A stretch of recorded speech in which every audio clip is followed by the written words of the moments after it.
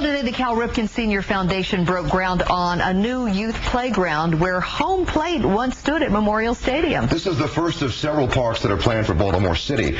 11 Sports' Pete Gilbert joins us live in the studio now to explain. Pete, that's great news. Yeah, you know, the destruction of Memorial Stadium left more than a few heartbroken in Baltimore. So many memories trashed by a wrecking ball. But after 9 years, Baltimore's baseball royalty, the Ripkens, has found a way to fill the void and provide for kids in the city. A perfect combination that broke ground today. Opening day. It once stood as a showcase of civic pride, Memorial Stadium. Baltimore's home for champions from 1950 till its unceremonious demise in 2001. And now East 33rd Street once again will hear baseball's cheers. 1, 2, 3.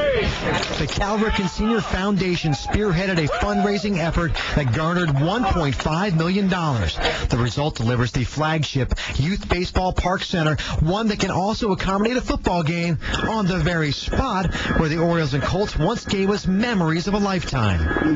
And this site right here, when this site became available, it was a no-brainer. It was a thought that said, this is what it's supposed to be, this is what it was meant to be. The Central Y of Maryland will own and operate the park, while the Ripken Senior Foundation runs the youth programs on site.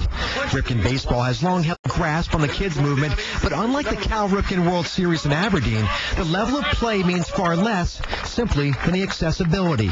We're not trying to build Major League Baseball players or National Football League players at this site of Memorial Stadium. We're trying to give kids a chance.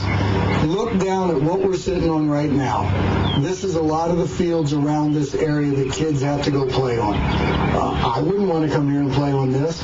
A state-of-the-art synthetic surface guarantees a long shelf life. It will look pristine in 10 years. It'll look fantastic in 20 years. And I think that's all important. Part of it is it's got to continue to look good and new, and it's got to attract kids to want to play on it.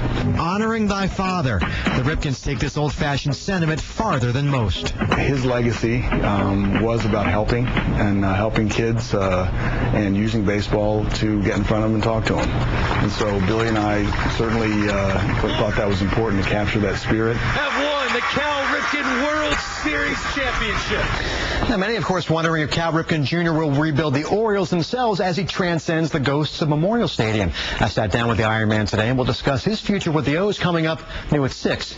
Live in the studio, Pete Gilbert, WBAL.